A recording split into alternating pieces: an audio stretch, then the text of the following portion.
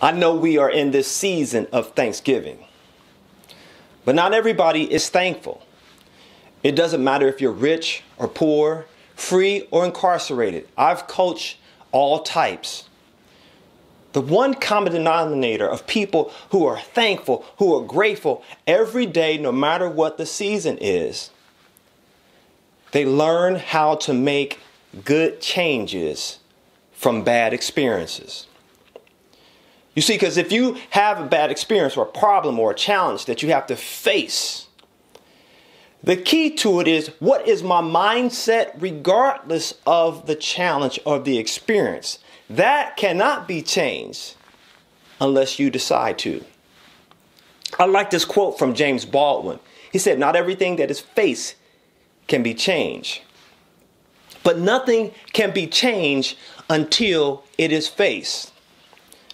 My mentor and I were debating about whether or not two people who came from the same difficult environment had to face the same challenges, but one of them succeeded and the other failed.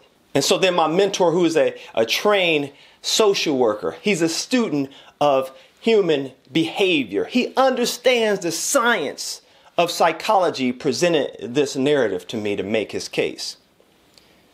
An alcoholic father had twin sons. One son became an alcoholic. The other became a successful businessman.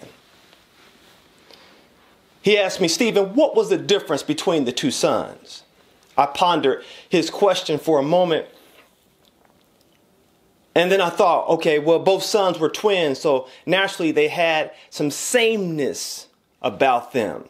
The father passed along some genetic gems, some traits, so they had the propensity and the proclivity to be just like their dad.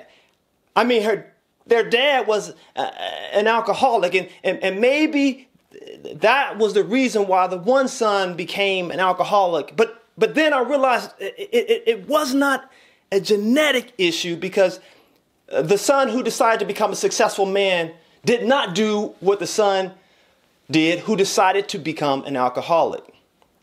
It was not a genetic issue.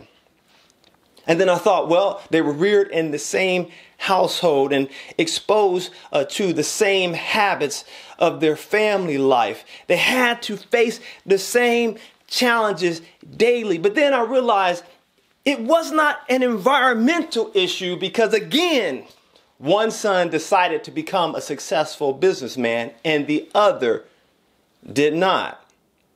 It was not an environmental issue. Oh, here it is. This is what I thought. Okay, their father could not afford to send them to the finest institutions of higher learning. He sent them to a great public school where there were great instructors there. They learned the same lessons. They received the same information. But then I realized, nope, it was not an educational issue, because one son decided to become a successful businessman and the other did not. It doesn't matter what your biology is or your psychology. If you don't decide to do something with what you know, you will not grow. And today I want to challenge you to make good changes from bad experiences, regardless of the season. Give yourself a reason to succeed. And today I'm going to give you one. Your life is a gift today. You were meant to do great things, and there's no one in this universe like you. So decide to make a change to grow today.